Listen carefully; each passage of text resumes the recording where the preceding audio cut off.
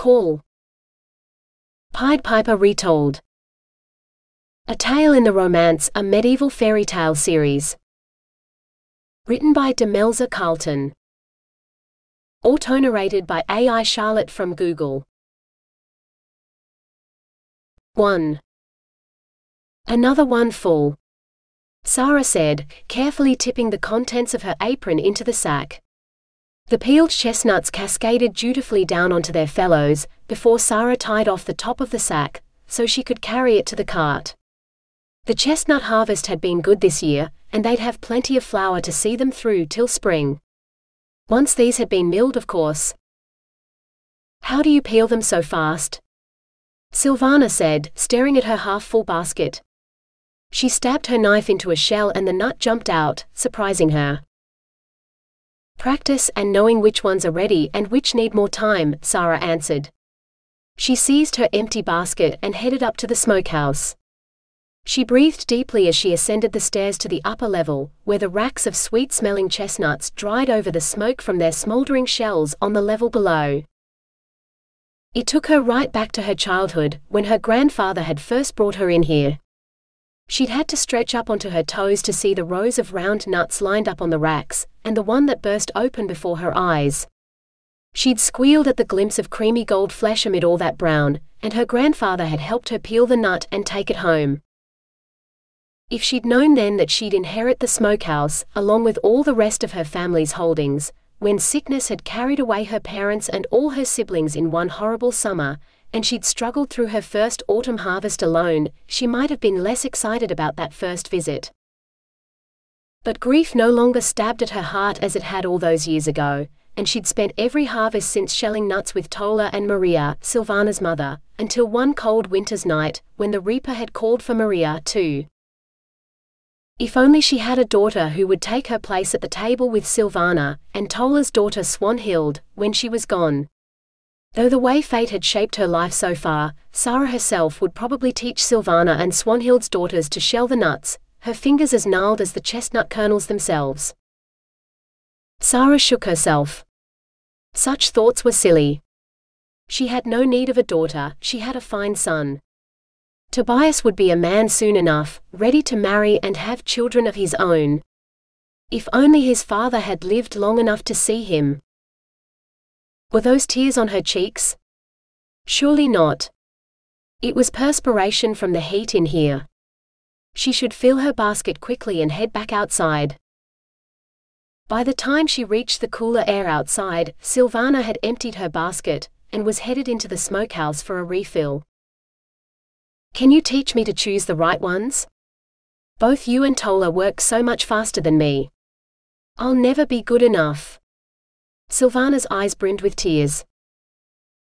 Sarah pried the basket from the girl's hands. Your mother was always the slowest of the three of us when it came to peeling the nuts, but she was the best at pressing them. Here, take my basket and put them in the pressing barrel. I'll fill yours for you. Really? Sarah gave a nod, and the girl hastened back to the table where Tola still sat. The morning passed quickly until the cart could hold no more. Silvana might have spent more time stamping on the nuts in the pressing barrel than picking or peeling them, but Sarah didn't mind. She'd done her fair share of dancing in the pressing barrel when she was a girl. Now her feet would hurt by day's end if she did Silvana's job. Will you join us for the midday meal? Sarah asked Silvana. The girl shook her head, furrowing her brow. I'll take the cart down to father at the mill. I must make sure he has his dinner, she said. Sarah nodded. Regulo had not taken his wife's death well, and if he didn't have Silvana still, he might have followed Maria into the grave. Best the girl get home and give him some work to do. So Sarah helped Silvana harness the pony to take the cart to the mill, where Silvana and her father would turn the shelled nuts into flour, to be bagged and distributed as Sarah directed. Her family might own the chestnut orchards and the smokehouse, along with all the land around, but Sarah made sure those who helped with the harvest received their share of the final product, to feed them through the winter. Even Silvana and her father, who took a tithe of what went through the mill. Her family had once owned the mill too, but some wise ancestor had bequeathed the orchards to one brother and the mill to another, which made Sylvana and her father some sort of distant cousin to Sarah, several times removed. "What's in the pot?" Tola asked, bringing Sarah's thoughts back to her own home. Sarah grinned. "I hope you're not sick of chestnuts. I popped some in the pot, along with the peas I shelled this morning and the last of the bacon.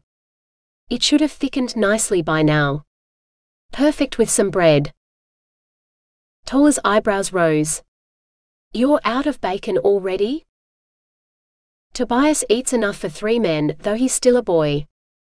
He'll have to do without for a few weeks. As soon as we've cleared the smokehouse, Cronus will slaughter some pigs for me and hang them up to smoke. They're fattening up in the forest on fallen chestnuts as we speak. Whereas Swanhild eats like a bird. I'd fear for her health if she didn't spend most days in the forest harvesting herbs.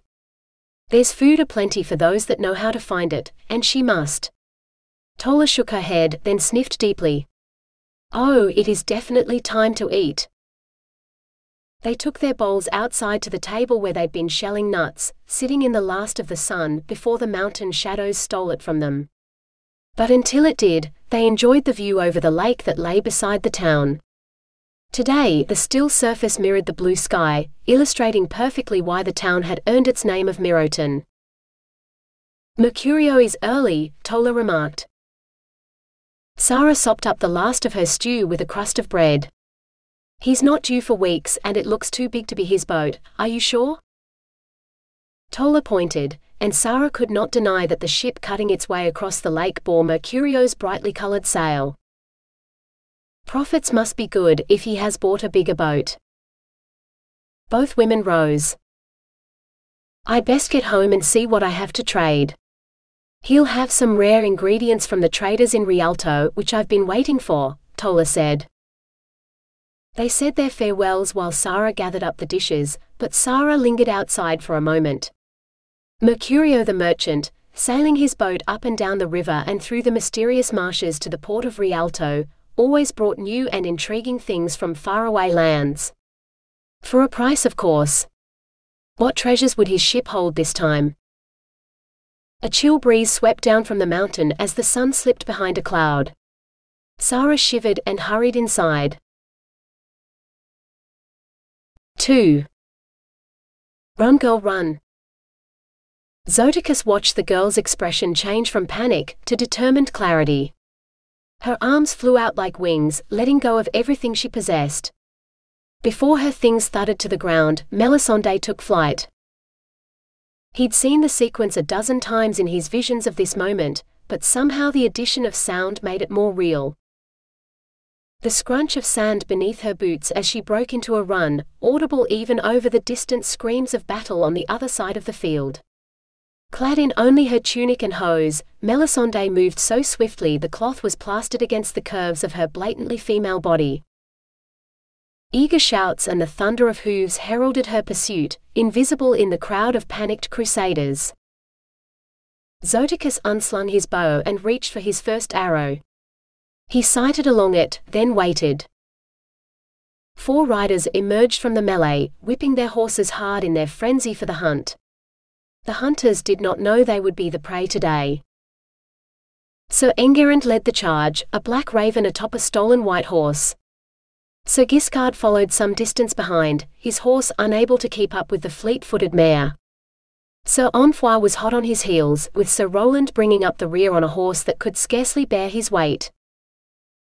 Zoticus could not abide a man who abused his mount. He lined up his shot, and Roland fell first, rolling on the ground while his relieved horse rode on without him. Onfoy had chosen to wear armor today, so Zoticus had to choose his target. Ah, there it was. When Onfoy leaned forward over his horse's neck, his breastplate rode up, exposing far more of his side than was safe with archers about. A kidney shot, followed by a second arrow that lodged firmly in the man's left buttock. He too went tumbling from the saddle, but unlike Roland, Onfoy's foot caught in the stirrup, and his horse dragged him along the ground, likely doing even more damage. Giscard had not bothered to don his armor, so the owl on his tunic was clear to see. Zoticus aimed for above the owl though, and his aim was true. The first arrow caught him in the back of the neck, sinking in deep. Enguerrand rode alone, heedless of the loss of his companions, intent only on catching the girl. A girl whose head whipped back for scarcely a moment. Had she seen the glint of the knight's teeth, bared in a triumphant grin? Or was it her brother's horse that had made her smile before a puff of magic surrounded her, and she vanished? Magic spirited her across the field and into the trees, faster than any horse could gallop, but Enguerrand could not see it. Instead, he reined in his horse, casting about for the treasure he'd lost. Only then did he realize he was alone, his men having fallen along the way. In the space of a moment, Enguerrand seemed to regain his senses, and he fixed his sights on Zoticus. With the girl gone, he set his horse against a different target. Zoticus stood his ground. He'd seen this in his vision too, and he knew how it would end. He waited until he could see the horse's eyes, mad at this mistreatment from a man who was not her master. "Now! Halt, Pegasus!" Zoticus called, and the obedient mare skidded to a stop. But Enguerrand did not, flying over the horse's head and over Zoticus, to land awkwardly on the stony ground. The knight struggled to draw his sword, but he'd broken both arms in his fall. "Help me and my father will richly reward you," the man begged. Zoticus leaned down and pulled Enguerrand's sword from its scabbard. It was a fine weapon, far finer than the man it had been made for. The knight would need neither sword nor scabbard now, so Zoticus unfastened the man's baldric.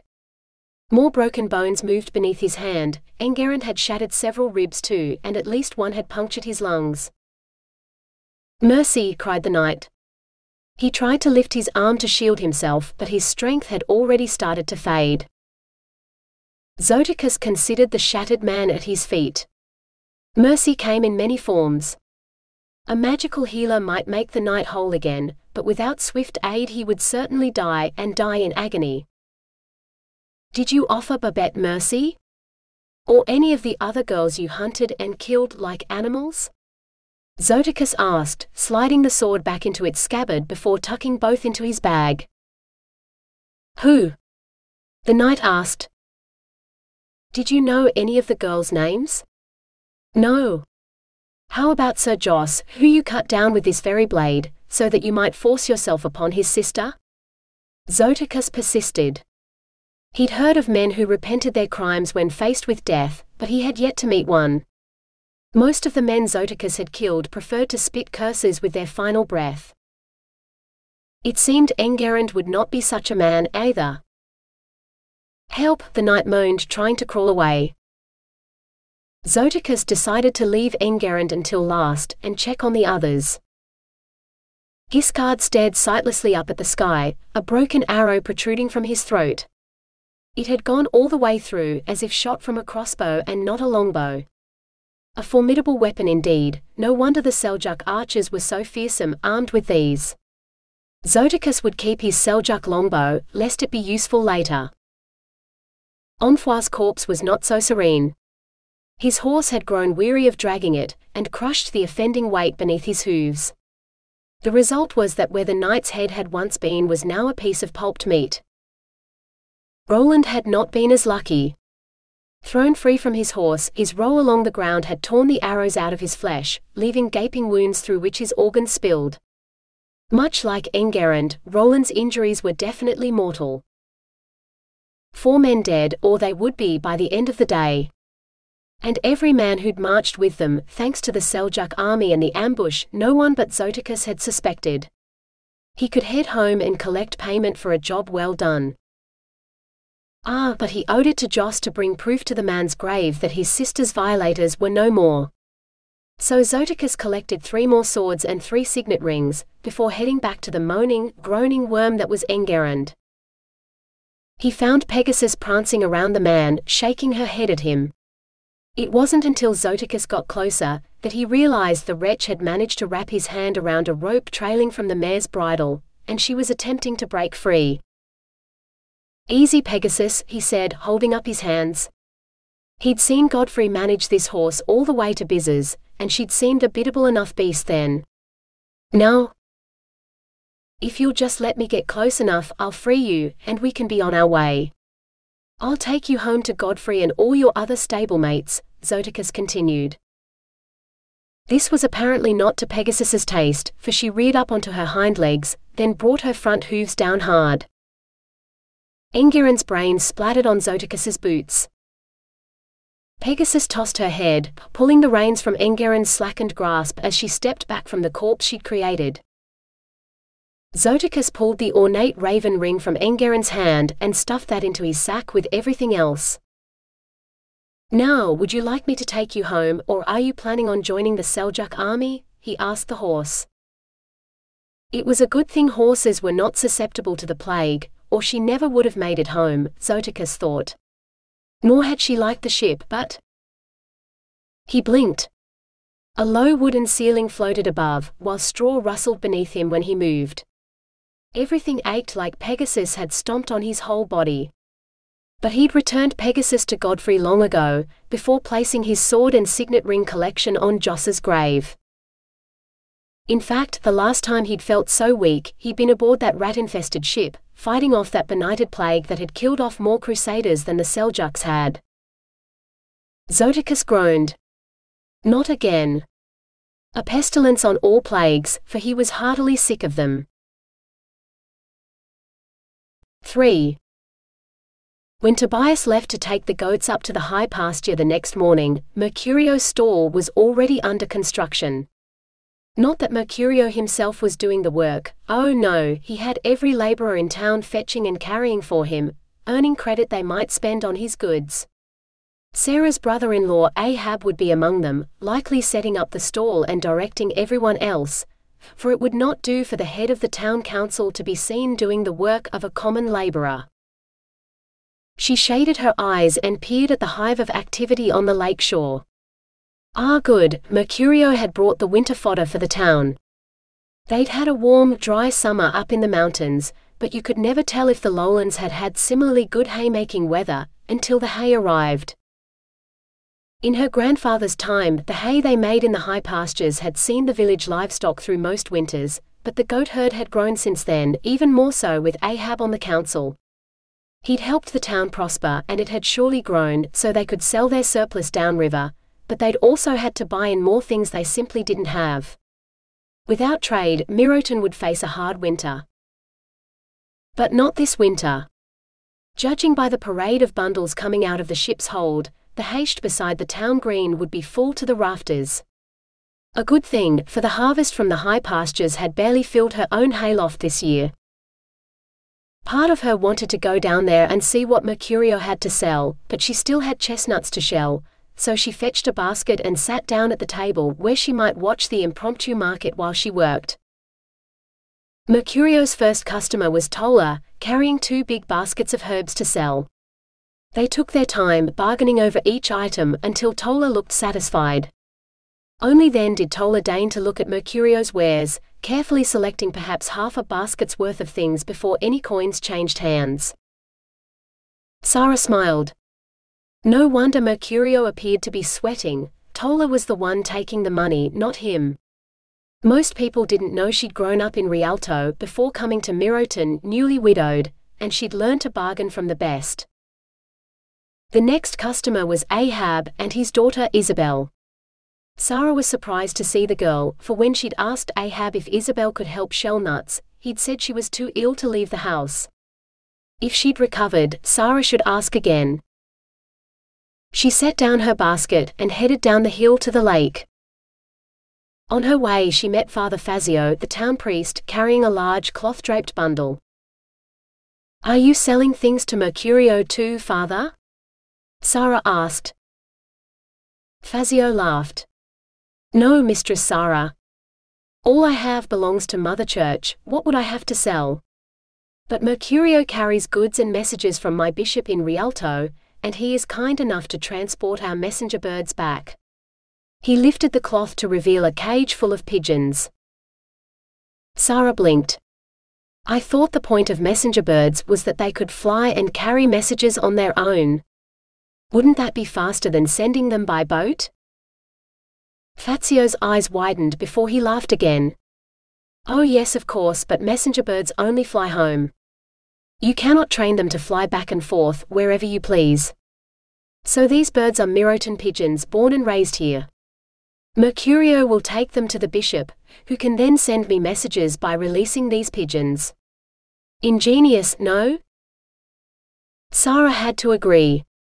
Before she could say so, however, little Bernard ran up to the priest to breathlessly ask for him to come and help his grandfather. Fazio promised to speak to Sarah more later, and headed off with the boy. Mistress Sarah, you grow more beautiful with each season that passes. She arched her eyebrows. And your flattery, Master Mercurio, rings even more hollow than last time. He looked hurt. Mayhap you cannot see it, but I only speak the truth. Come, Ahab, is Sarah not the most beautiful woman alive? Beautiful but heartless, I fear. I have asked her many a time to marry me, but she still mourns my brother and will until her dying breath, Ahab replied. At least that's what she'd told Ahab. Heartless indeed, Mercurio said smoothly. Any other town along the mighty river I might find a guest bed in the best house, but Mistress Sarah would rather I sleep aboard my cold boat than beneath her roof. His eyes glittered, daring her to defend herself. But to do so, she'd have to admit she'd taken Mercurio as her lover, after her husband had died, and he'd likely be her lover still if she hadn't seen him with a maiden in one of the other villages downriver. Well, the girl had been a maiden until she'd succumbed to the trader's flattery. Sarah had no intention of lying with a man who had a mistress in every hamlet he docked at. I think only of the virtue of the girls in our town. Your reputation as a seducer of women precedes you, as always, Mercurio. Sarah smiled sweetly. Ahab's eyes grew huge. Come, Isabel, we should get started on those mattresses. Even with straw this fresh, they will not stuff themselves. He tugged on his daughter's arm to hurry her back up the hill to town. Sarah almost laughed.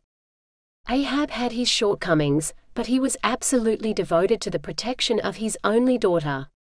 Speaking of which, Isabel, I still have chestnuts left to shell. If you have time to help, I can promise you a bag of chestnut flour for the trouble, Sarah said. Isabel turned. I thank you for the offer, Aunt Sarah, but I must do the mattresses. Maybe when they are finished. Sarah nodded. The offer is open until all the nuts are done. At least another week. Isabel nodded her thanks, then hurried off in her father's wake. What do you have to trade, Mistress Sarah? I have much that might interest you. Fine silks from across the sea, candles from the Holy Land you might burn in church to pray for your husband's soul. In fact, I have been fortunate enough to acquire an entire cargo of items from the Holy Land and Bizzers. If you ever chose to wear anything but mourning clothes, you might like. Mercurio flung open a chest, then lifted up a swathe of gossamer thin fabric that shimmered in the sunlight. The sunlight seemed to shine right through the bright stripes too. The finest silk from the Far East. You would look divine draped in a dress made of this. I'd look like a concubine from someone's harem more like, Sarah said. She shook her head. Maybe next time you come to Mirotan, Mercurio. The miller has barely begun grinding this year's crop of chestnuts, so I cannot say if we will have any surplus to sell this year. It will still be another week before I'm done shelling them, the harvest was so good. After that, I'd hope to start on the cheeses, though I'm down a dairy hand since Santina died. No one else can work that kind of magic with milk. Sadly, Santina had not managed to teach her cheese-making skills to her daughter Isabel. They'd both fallen ill of the same summer fever, and only young Isabel had survived, though she'd been delicate ever since. Mercurio pressed both hands to his chest. Arg, but you are heartless indeed, Mistress Sarah. Not only do you deny me your warm hospitality, but I do not even have one of your glorious cheeses to sweeten my supper. Her cheeses were salty, not sweet at all, but Sarah chose not to correct him. Instead, she said, perhaps you should try to sell some of your holy candles or other things to Father Fazio, who has some pigeons for you. Perhaps next time you will feel more kindly disposed toward me, Mistress Sarah, Mercurio said. She couldn't suppress her smile. Perhaps. It will depend on how good a price you give me for my cheeses. Mercurio bowed deeply. Mistress Sarah, I have always given you my best, and I always will. No. No matter how good a lover he'd been, she had no intention of allowing him to share her bed again. See you next time, Mercurio. She turned on her heel and headed back up the hill. 4. Peace, brother. I mean you no harm. Zoticus blinked, his bleary eyes focusing on the blade he held at the stranger's throat. The religious brother's throat, judging by the man's tonsured head. Zoticus sheathed his knife. Forgive me, brother. What with your dark robes and all, I mistook you for death, come to claim me. The monk managed a sad smile. I suspect death fears you more than you fear him, for he took everyone else in the village, yet you are still here. You mean the plague killed them?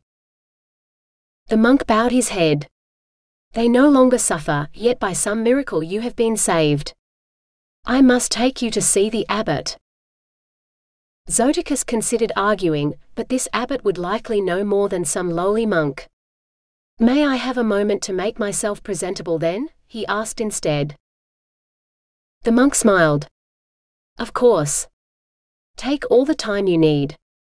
I must see if there are any other survivors in the inn. Zoticus chose not to extinguish the hope in the man's eyes with more truth. Now if he were traveling with Melisande still, the crusader girl with a magical gift for swiftness, he would have made some wry remark that would make the girl's eyes grow round, the better to drink in all the strange sights as they traveled. But she was a girl no longer, traveling only occasionally with her husband, for they had several children now. And her brother, the brave but foolish Sir Godfrey, it did not do to dwell on the past. Particularly when in the present, he needed to take a piss. That taken care of, he found a fresh tunic and hose, but what he really wanted was a wash. Heaven only knew how many days he'd lain abed, fighting the plague. Something to ask the abbot. What little water remaining in the ewer did not look fresh, so he headed out to the inn yard in search of a well. He found a horse trough, the water murkier than the bottom of the jug in his room, and shuddered.